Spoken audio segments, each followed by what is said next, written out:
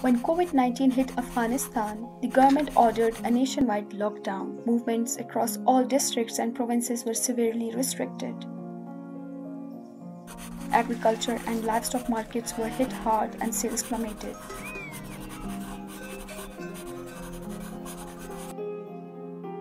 The fast and time-critical UN humanitarian funding, UNCERF, allowed FAO to cover underfunded gaps and reach those most affected by the pandemic in rural and remote areas.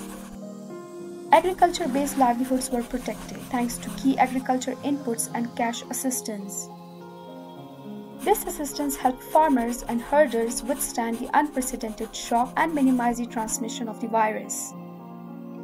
This support also ensured the steady and safe functioning of the main agriculture markets,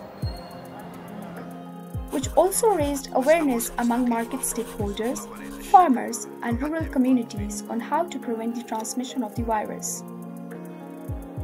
Since the pandemic started, and thanks to UN humanitarian funding,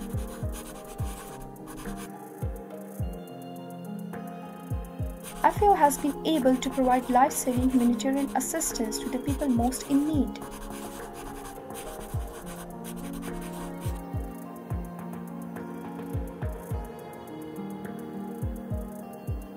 These funds were the first and played a catalytic role in enabling further funding to deliver an effective humanitarian response to the COVID-19 crisis. This life-saving support protected the livelihoods of the most vulnerable people, improved their food security situation and income, and helped people avoid negative coping strategies such as distressed sales of livestock or other assets and displacement from rural areas.